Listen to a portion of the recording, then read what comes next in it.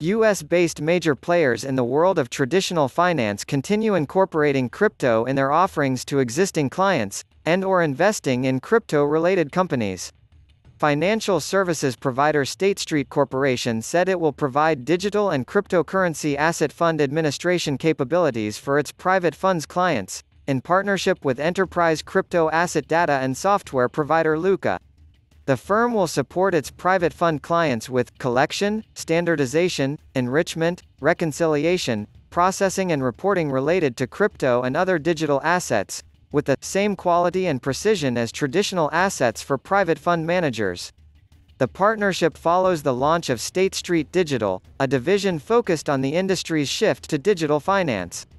State Street said it will leverage Luca's product suite, which includes a middle and back-office data management solution built for blockchain and crypto asset data, as well as Luca reference data and Luca Prime pricing data. This will enable State Street to consume crypto assets that are commingled within a private client's traditional alternative investments portfolios, they added. Meanwhile, blockchain infrastructure platform Paxos, PAX, has announced the addition of the Bank of America, BOFA, to the list of strategic investors in its Series D round of funding, along with Coinbase Ventures, Founders Fund, and FTX.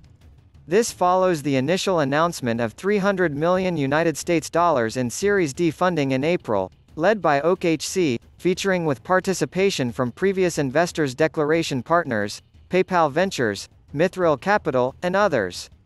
Paxos has raised more than $540 million to date, at a valuation of $2.4 billion. Meanwhile, earlier in July, BOFA reportedly approved Bitcoin (BTC) trading futures for some clients. Learn more.